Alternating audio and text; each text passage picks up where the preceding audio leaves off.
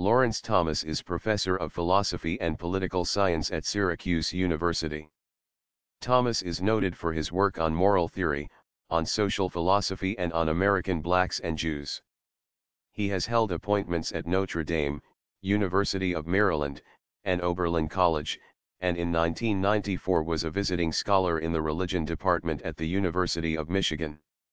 He has given the Lawrence Kohlberg Lecture at the Association of Moral Education, 1993, and the 5th Meyer Warren Tenenbaum and LaBelle Tenenbaum Lecture at the University of South Carolina.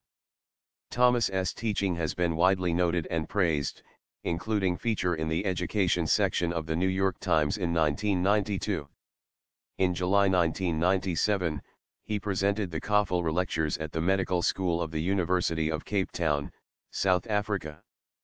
These lectures will become part of his forthcoming book on moral objectivity and evil. He has been the Lincoln Lecturer, Fall 2002, at Arizona State University, and in October 2000, he lectured before Queen Beatrix of the Netherlands.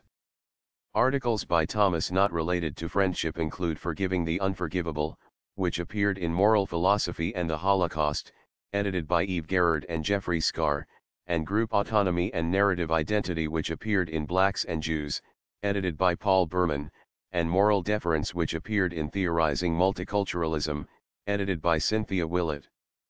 One of Laurence Thomas's most highly regarded essays is entitled Being Moral and Handling the Truth. In this discussion about the morality of lying, Thomas gives an example of when a lie can actually be virtuous, such as lying at a friend's wedding that one has just learned that one is terminally ill.